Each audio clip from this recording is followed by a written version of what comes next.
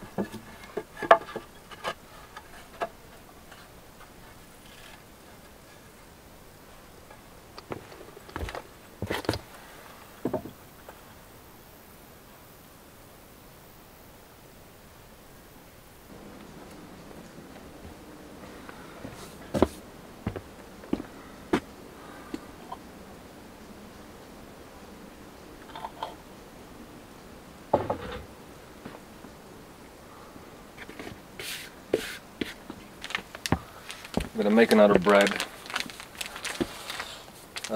with different flour. This is grano tenero tipo 2. So yeah, let's see how that turns out.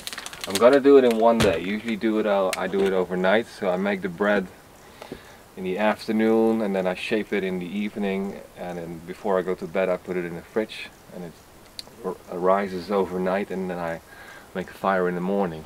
But I don't like make the fire in the morning because it's too hot in the sun.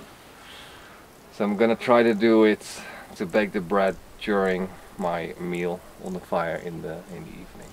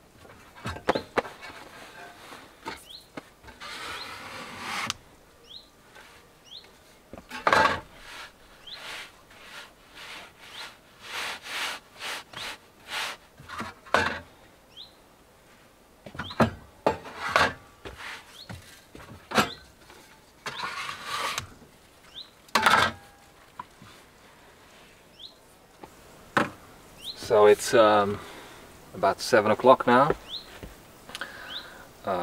Just before 8 the sun goes down the mountain. After that I make the fire, and then it's going to take another hour or 1.5 hours when the coals are ready to burn. So but it's quite warm here in this corner when the sun is setting, so it's getting like 30 degrees I think in the sun, maybe even warmer. So I have to keep an eye on it. If it rises too fast I'm going to put it in the fridge.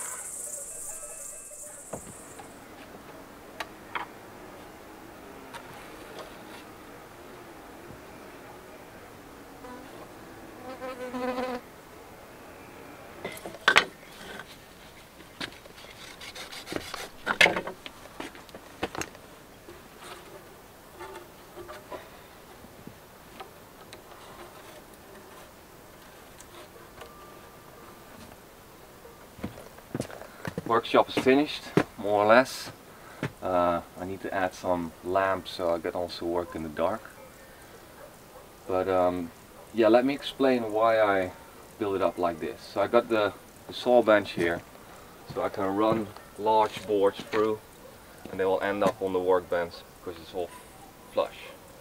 And it's also secured, so it can't go anywhere. Then the workbench itself, it has two vices. So this is a front vise. And the advantage of that is that it's never in the way, right? I have also this big steel vise, but it's always in the way of when you're working. And this is nice because it's flush with the bench. So when I have to shave anything or like work on a saw or a small piece of wood, I can secure it in here. Sometimes you see a lot of holes in these workbenches, and it's because of these little things, which are bench dogs. And why these are in there is to use them as something to put your wood against. So these ones are aligned with the miter saw. So if I have a large board, I can put the board against it and it's flush with this wall, so you have always a 90-degree cut. That's also the reason why the miter saw is lower than the workbench, so this is flush with the workbench. So there's two vices. This one is here for if you want to work on a board and you want to secure it. You'll put a small board in here and then the board against it, and then you'll use the bench docks. I have to create some more holes to put the wood against it and then clamp it in between here so it's stuck to the workbench. I'll probably use this one less, you know, because this is the main vice. I'll use this most of the time. The roof is just temporary. It's not very beautiful, but the overhang of this roof is a bit too short. There was always water falling on the bench. You know, so when I rebuild this roof in a year or so, I will make the overhang a bit larger so I can have a work area here or an outdoor kitchen. I don't know what's going to be later. But yeah, for now I put these plastic roofs there just to be able to work here when it rains and to keep all the tools dry when it's wet, you know. And then here I can store my tools. You know, most of my tools are stored inside. Also, it's also better because it's getting wet outside. But for temporary storage, I have these boards, so I can always keep the workbench free. So yeah, I'm really happy with this. It's much better than the wonky table I had.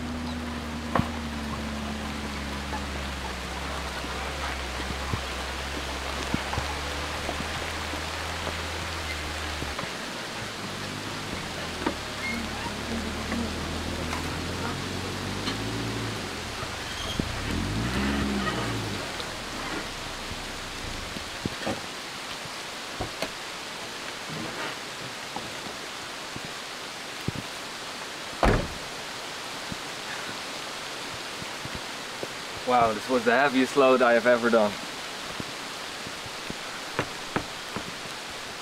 It was not as heavy on the tow bar though, because when you got long wood like 4.5 meters, which I had with the large tongue and groove boards a few months ago, that's why it bent. But this was heavier, but it's more on in the middle of the trailer. So did it again. So I'm gonna make two piles here, a concrete aggregate pile, so coarse sand, and a sand pile. It's about 100 meters away from the houses, because I don't have space there to come with a heavy trailer. Here it's somewhat flat, so I can here make piles of sand here. I'll do that later because it's raining finally. It's very nice. I had to run out a little bit earlier to cover the roof because it will wash out the walls, which is a problem if there's a lot of rain coming into the walls. So I had to run out just a bit earlier. It's been more than a month since we had this kind of rain, and this is perfect for the soil. You know, we just had a few thunderstorms and in just a few minutes of hard rain, and it's not effective, you know, because it washes away instantly. But this is nice. I hope it's going to continue for a bit.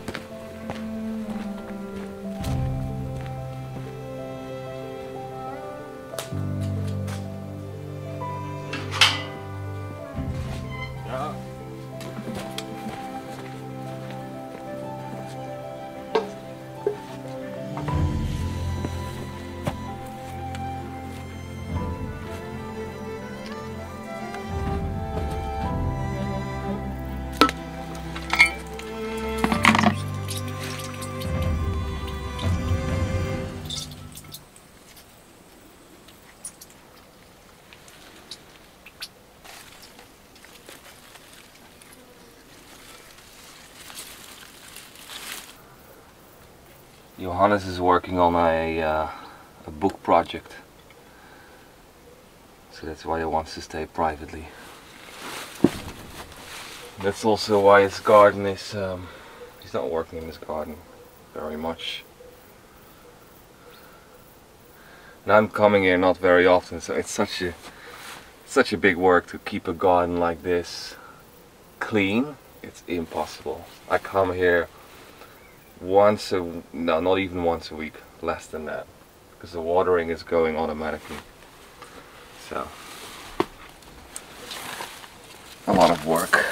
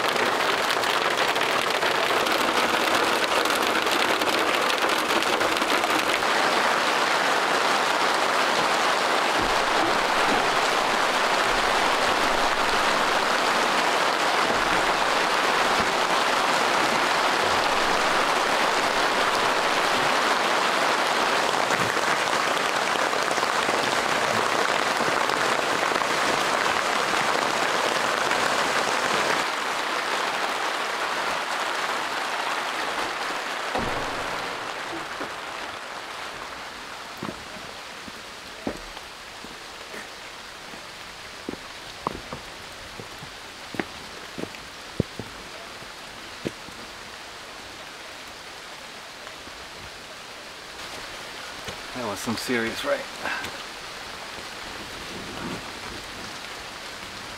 Scaffolding is steaming. It was hard work to get the rain out of the tarp. It went hard.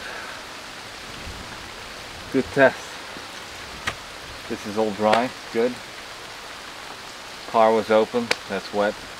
Tent was open, that's wet. It's just water. It's fine. Nice. I think this was about 10 millimeters of rain. I'm going to check it in the tent.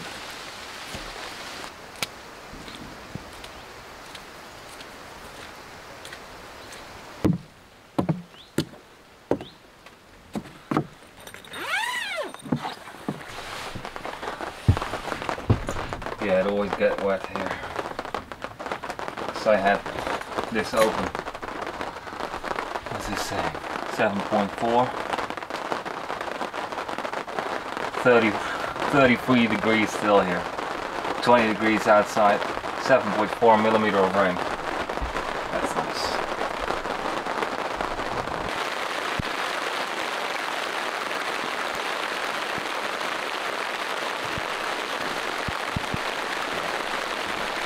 End of the working day. I think I got the tarp stable now, so it stays straight and it doesn't drift into the wall, because that's the problem, you know. The walls need to stay dry. Looks like it's not going to stop raining.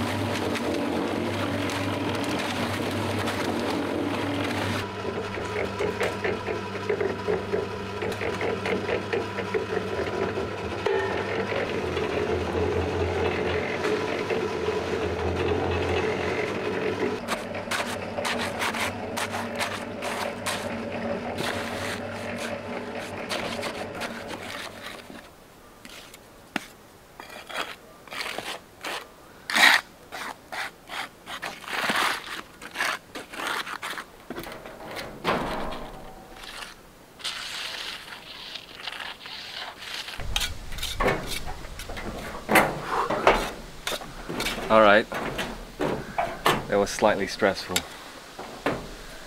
It's the first time I work with concrete at all. I've never made a mix. But so the first ones were a little bit too thick, I think. We'll see how it turns out. Now the water is rising slightly, so I can I'm able to smooth it out, but I hope it's level. I mean, the base was level. Who knows what happens?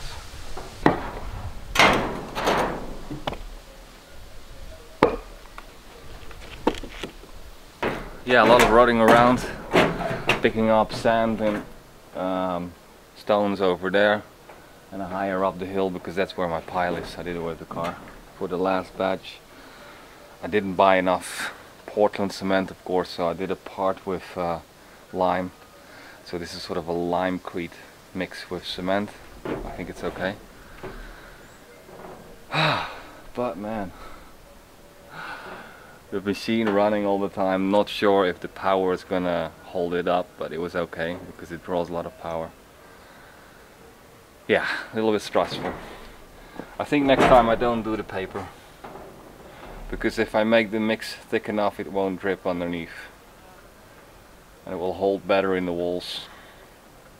But again, let's see how it turns out. It doesn't look too bad.